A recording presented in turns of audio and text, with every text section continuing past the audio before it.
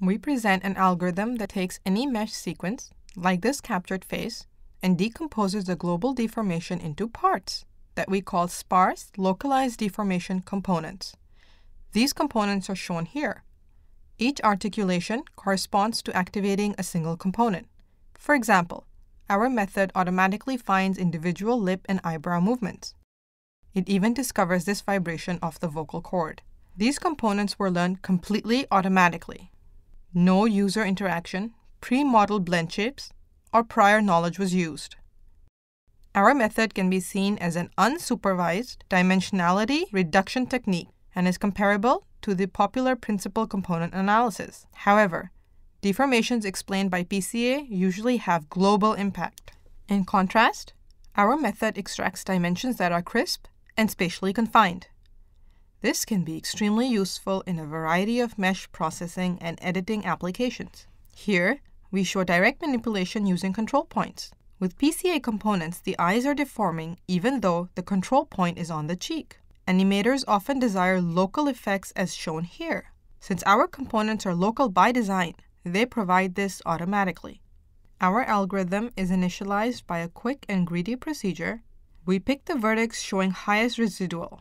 A support region is built around this vertex based on geodesic distances. We find the deformation component corresponding to this region. This procedure gives us an initial set of spatially localized components.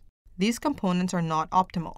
We propose a global optimization approach that jointly maximizes sparsity, locality, and reconstruction accuracy.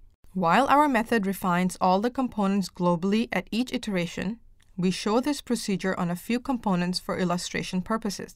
Every frame can then be reconstructed by a linear combination of the deformation components. This reconstruction also removes capture noise. Our method can optionally discover components in specific regions which are roughly marked by a simple binary mask. This allows artists to introduce semantic meaning into the very process of discovering an underlying basis of deformations. Here we show some examples.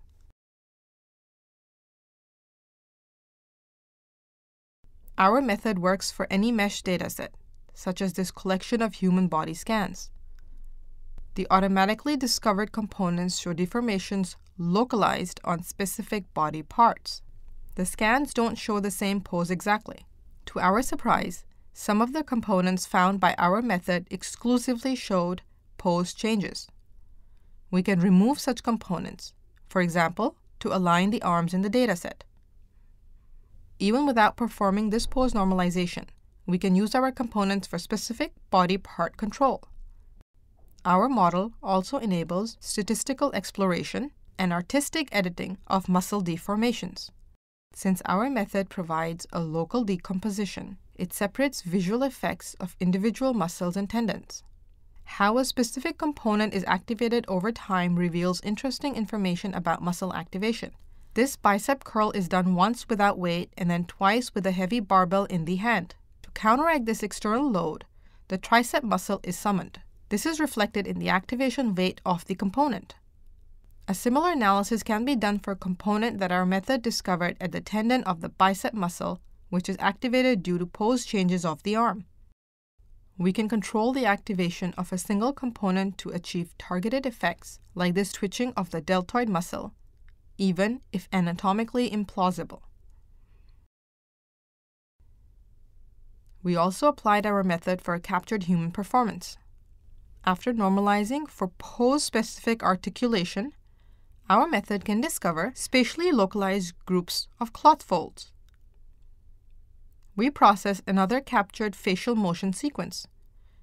This animation is generated using our learned space of deformations. The shown articulations correspond to activating a single component at a time. Sparse localized deformation components are very suitable for direct manipulation. Here, we show a few example sessions. Thank you for your attention.